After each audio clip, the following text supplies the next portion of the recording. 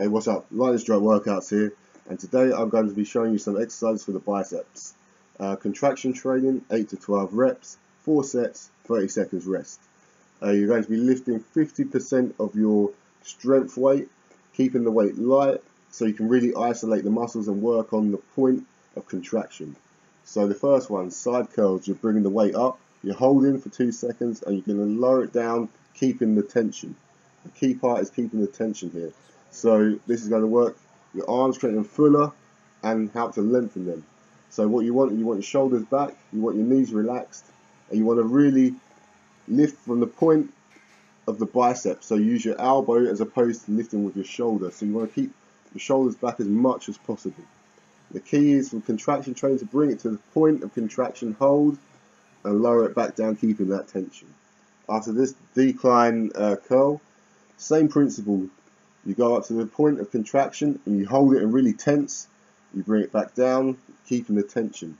This exercise is great for building that peak in the bicep.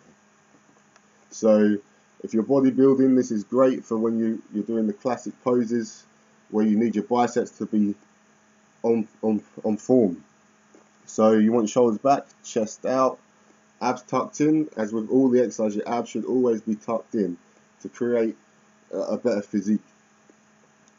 Okay, after this, I worked both parts of the bicep in one exercise. So what you do is you go to the top, keeping your shoulders back, abs in, then you turn and you lower it back down slowly. The point of contraction is at the top, so you're going to be holding it there, and then you're going to go down again. Abs in, shoulders back, chest out. This is great to work the front of the bicep on the way up, and as you turn and go back down, the outside of the bicep.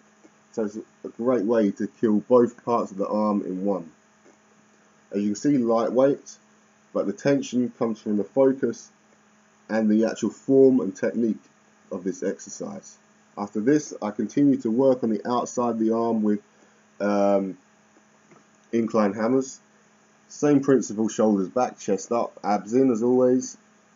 You go to the point of contraction, you hold the tension and you keep that tension on the way down. This exercise is great for using the whole of the arm because you have to stretch your arm all the way down, and then that's when the exercise begins for the next rep.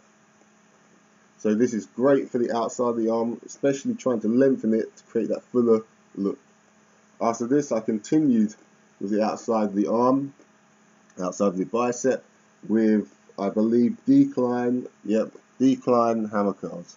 So this really puts a lot of focus on the muscle itself, because obviously you can't really swing into it. You've really got to stay stable using the bench.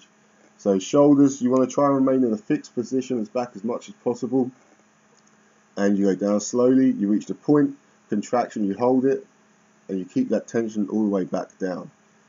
Abs tucked in as usual, and this is a great way for making the outside of the arm defined and more peaked.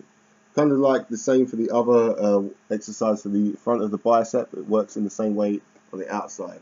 So that kind of like the look where the outside arm sticks out to the side.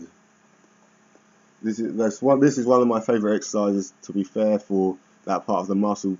As soon as I do this, my arms are pumped and they look good, which is the whole aim of our training, to be fair, especially for bodybuilding.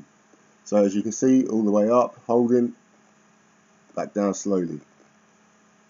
And this is obviously a lightweight because it gets quite tough because you don't have a chance to swing or use any other muscles to help with the lift. It's all purely the bicep and putting that stress on the bicep. So that are my top bicep exercises for contraction training. So to summarize, 8 to 12 reps, 4 sets, 30 seconds rest. The aim of contraction is to reach the point of tension, hold it for 2 seconds and slowly lower it. You want 50% of your strength weight and you keep it controlled. For the exercises, bicep curls, decline curls, standard reverse curls as I demonstrated, incline hammer curls and decline hammer curls. That's it. If you want to see more, please subscribe, like and share. Train hard.